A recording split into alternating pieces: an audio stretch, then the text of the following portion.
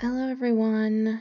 I'm recording this on Wednesday, September 14th, 2022.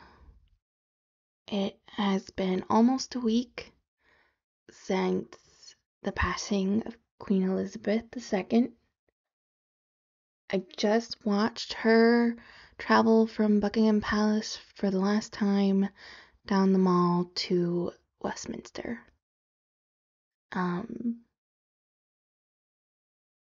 I didn't want to record anything before because emotions were everywhere. It was crazy. I think I've had every emotion a person can have in the last week. And I'm glad that I took the time to just absorb it all, see how things have kind of panned out before coming on here and talking about it. When I was trying to organize my thoughts, it was Tuesday, yesterday. It was exactly 1 week since we saw the final photos of Queen Elizabeth still alive, as she was performing one of her most important constitutional duties of accepting the resignation of Boris Johnson as Prime Minister and swearing in Liz Truss as his replacement. She'd had previous engagements that week that she had to cancel for health reasons. She was looking really tiny, really frail, but she's 96. And everybody was kind of worried about this curious bruise she had on her hand. But again, I was trying to ignore that because she's 96. Something that did help in making me feel better about her appearance was the biggest smile. I mean, she was adorable and her eyes truly did sparkle. Everybody mentioned it, but you could see it in the picture. And then 2 days later, while I was preparing to record a couple of episodes, got a message to check the news. And the news was that she was gravely ill. And the entire royal family was racing to get to her. I instantly became glued to live coverage of the event. Even if I wasn't doing this podcast, even if I didn't have my Twitter account where I've been very, very active lately, I still would have been glued to this because this is not only a really sad moment full of anxiety, but I knew it could quite possibly be one of the biggest historical moments that I ever lived through. Right away, information was changing all the time. We knew that Prince Charles and Princess Anne were up at Balmoral with the Queen. We assumed at the time that they were there when she passed. Prince William, Prince Andrew, Prince Edward, and Sophie, they all showed up pretty quickly, but from what I hear, they didn't quite make it on time. And we heard Harry and Meghan were coming, and then later that changed to just Harry coming. And then people, obviously, with Meghan, everything gets crazy because I think we know why. But people were trying to say that she wasn't invited because of current issues in the news. But I think it was pretty obvious that, if Kate can't be there because she's watching the kids, it would look real bad if Meghan showed up. But Harry did end up showing up after it had been announced to the entire world that his grandmother had died. And the pictures of him in the car as he's pulling into Balmoral he just looked absolutely shattered. So there was that period of about 6 hours where things were just going from bad to worse. And I know that I was just trying to express all my feelings through Twitter and just let it out there because I don't have anybody in real life that I can just like freak out with over things like this. I'm just the kind of person that will try to pretend something bad is not about to happen, even though everything says it's about to happen, because I just don't want to put that kind of energy out into the universe and then I feel like I contributed to it happening. I know it doesn't make any sense, but that's just how I do it, okay? That's just how I deal. I knew it was bad when the family was rushing there and we were literally tracking planes to see where they were going and how they got there and when they got there. And then BBC goes black so they can all change into black. You know, that's not a good sign. And then about an hour before she was pronounced dead, there was a double rainbow over Buckingham Palace that I honestly, in my heart of hearts, felt like, yeah, that's it. They haven't announced it yet, but that double rainbow just told me everything. The news said they were coming back at 6. They came back around 6:30 and officially announced it. Afterwards, there was a immediate announcement that Charles is the new king. It took a few minutes to figure out what he chose as his regnal name. He had chosen to keep his name like his mother had and become King Charles III, which I'm pretty sure you all know by now. But the announcement of King Charles III and people at Buckingham Palace starting to sing God Save the King was the beginning of what I have internally called the first emotional ping pong game, where on the one hand you are mourning the loss of possibly one of the most cherished and well-known people in the entire world, and you are also supposed to be congratulating her grieving son for becoming her replacement. The next day, King Charles is brought down to London and has to address the nation and the world as king. I watched his car drive from the airport to Buckingham Palace. I watched him greet people for the first time as king and check out the flowers that people had brought in memory of his mother. As he was being driven there, you just watched him drive past all of these billboards with his mother's face on them and people that had stopped to watch him go by. And I can't even imagine trying to deal with all this. In his address, which was most likely pre-written with some minimal edits, he gave Prince William the Prince of Wales title, which was quicker than I thought it was going to be, which is tradition.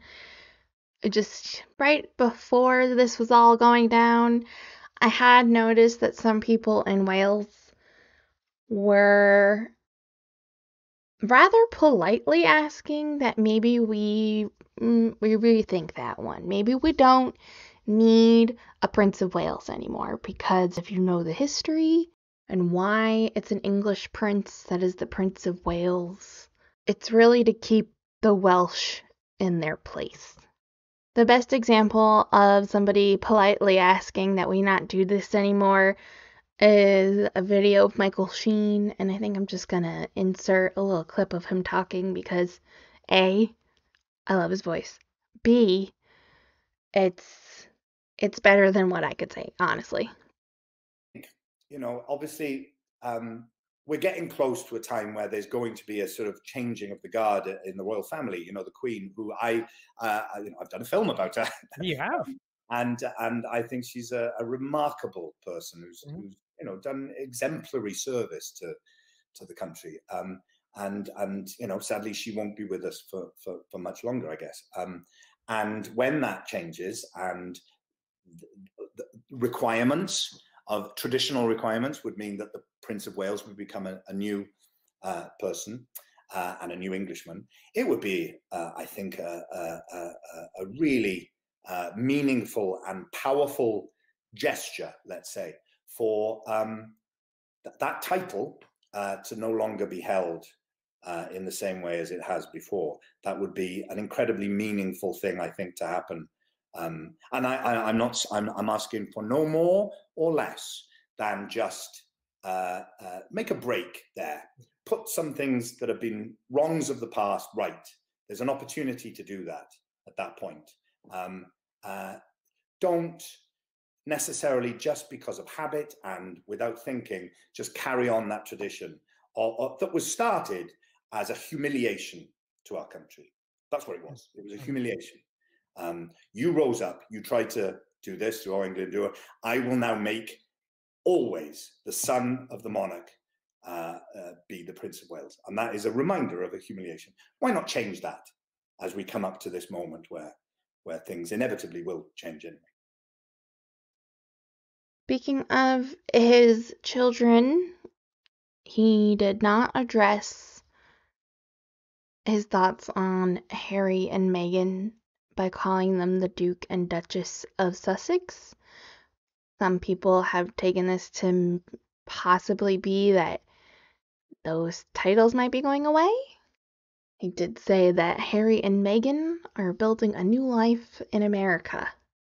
So that doesn't really sound like there's any sort of reconciliation or them coming back into the fold. I don't know why anybody thinks that's going to happen.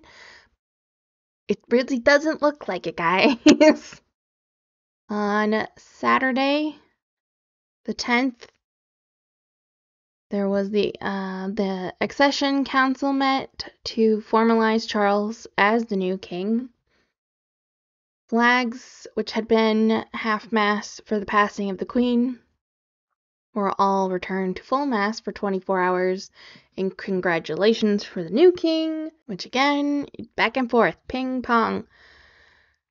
While Charles and Camilla are being sworn in as the new king and queen, back up at Balmoral, a large portion of the royal family were seen outside for the first time since her passing to check out the floral tributes left in memory of the Queen.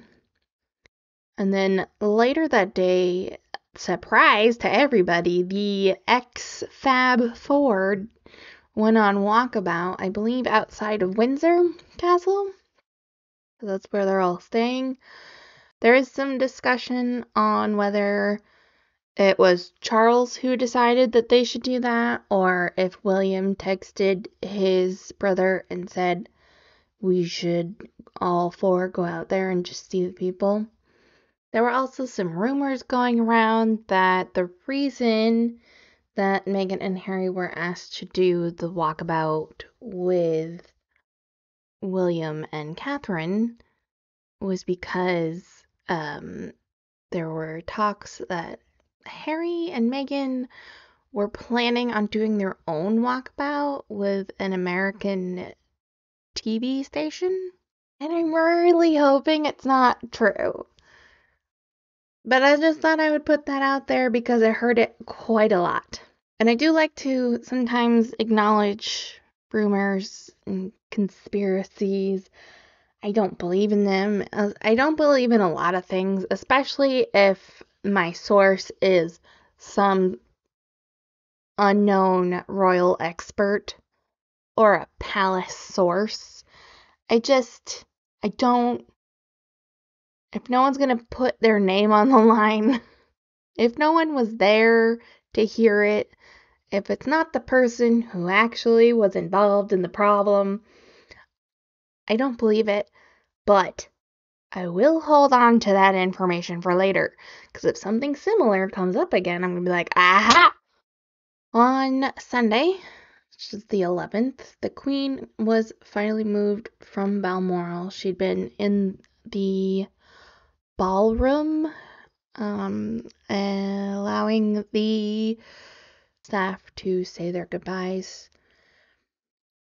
They were then putting her in a hearse to drive her from Balmoral all the way to Edinburgh, to the palace of Holyrood House, with Princess Anne in a car behind her for the 6-hour drive.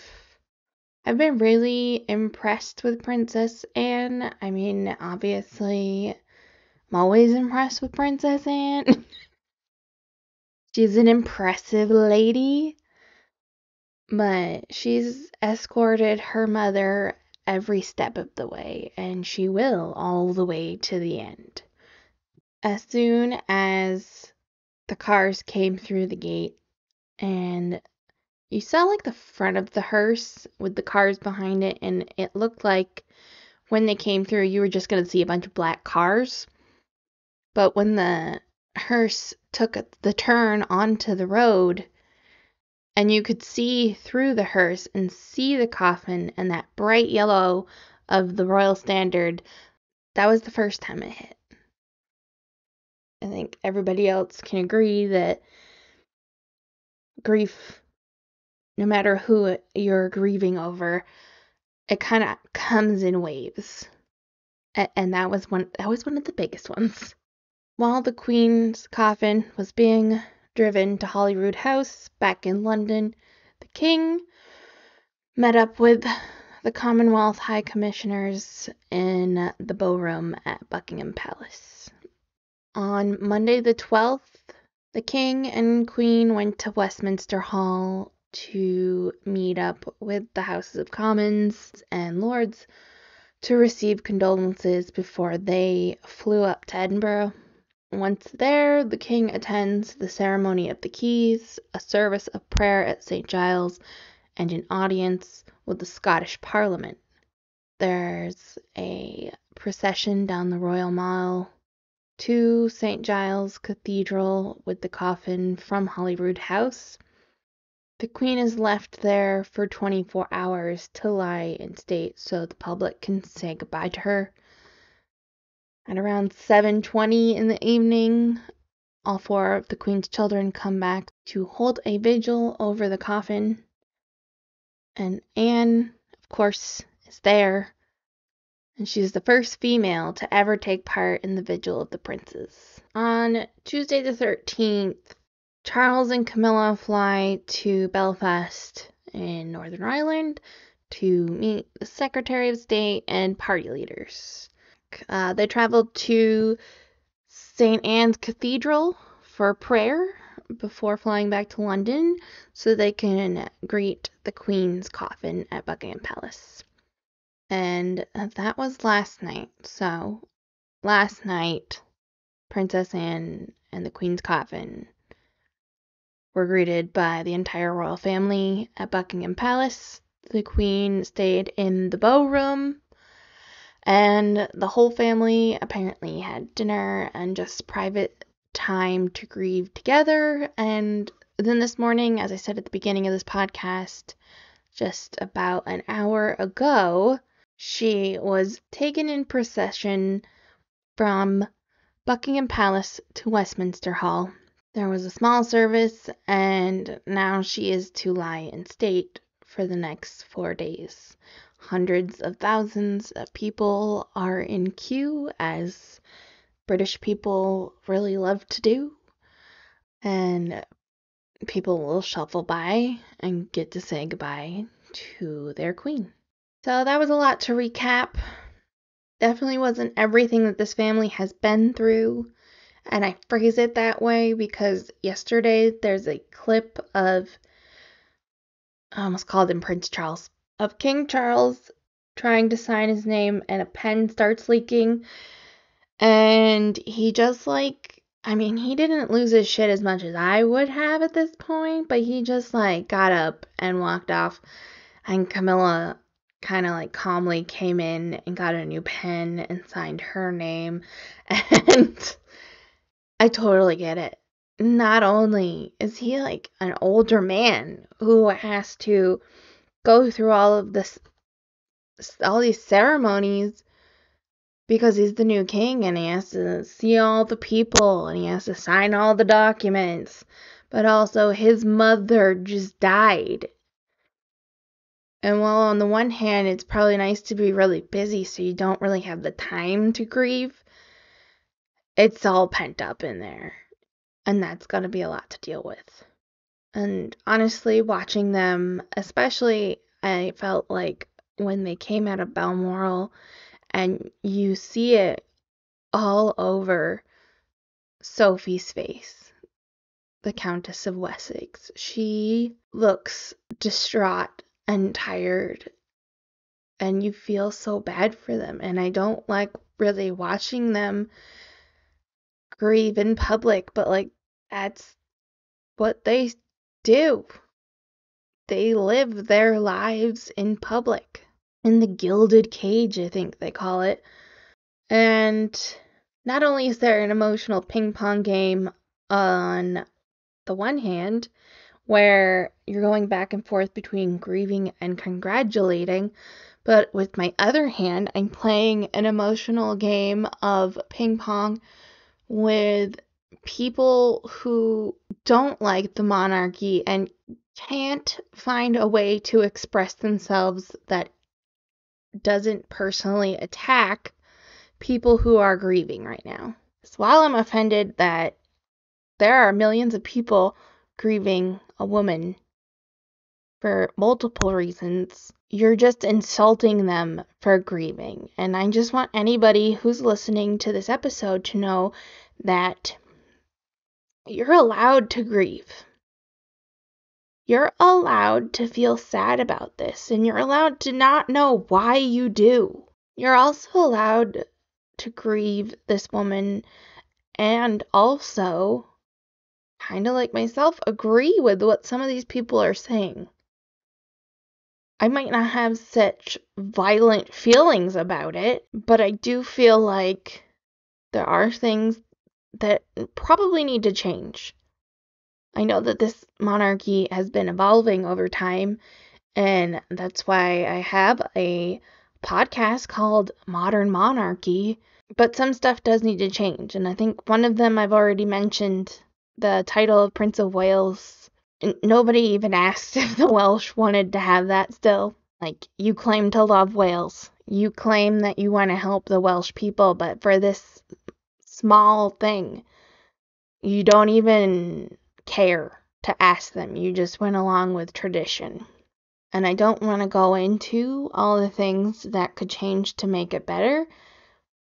I think I'm going to save that for a later podcast because right now it's just in the fucking middle of dealing with all of the changes that the UK is going through with a change in prime minister and the change of a monarch, which they haven't had to do in 70 years.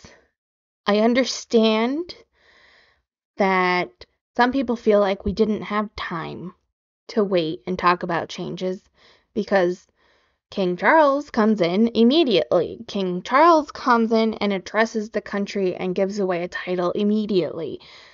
Like, nobody got time for those changes. I also know that, like myself, that this is not the only thing that everyone is dealing with in their own lives. I know for me, this is not the only death that I have cried over in the last week. One of the most triggering things for me is that the death of the Queen really reminds me of the death of my own grandmother, which just happened last October. And it was similar in the way of they were a similar type of woman. Like my grandmother, the Queen was also a very thoughtful and lovely person. And she was also a very pragmatic person and didn't want anyone to fuss over her. Also, just like the death of my grandmother, we knew it was coming.